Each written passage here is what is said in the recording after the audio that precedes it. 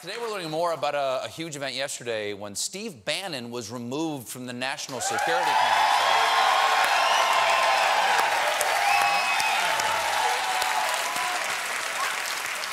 It's so nice to have Bannon fans here tonight. They're so rare. So rare. It was not easy to remove Bannon.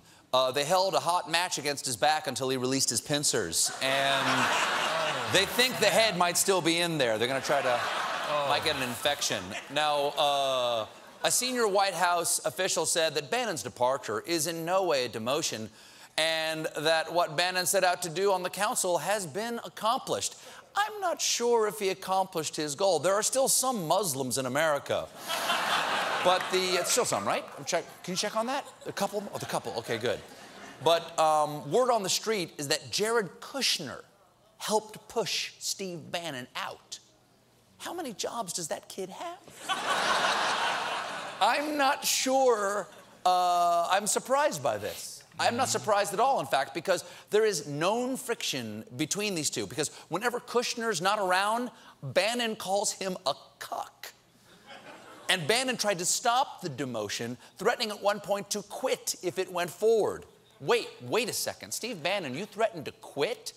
If you got kicked off the National Security Council, then you got kicked off and you didn't quit? That's a TCM, bro. Total cock move.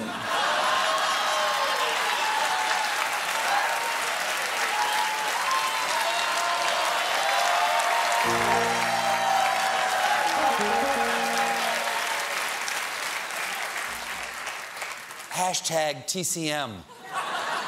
Join the conversation. In fact, where was this? Was this on MSNBC? Is this morning? This morning on the Coffee Joe Morning Show with Coffee Joe and the Morning Zoo crew.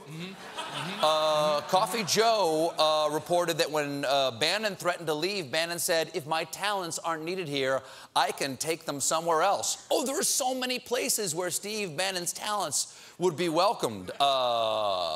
Cross-burning, an extra on The Walking Dead, Philadelphia's Mutter Museum of Medical Oddities. If you haven't been, you must go. Don't eat first. But again, Bannon refutes all of this. He says not true. He says that under Obama, the NSC was operationalized. And he was just there to ensure that it was de-operationalized. Now, it's impossible to know what he means because neither of those are words. But he meaningized them.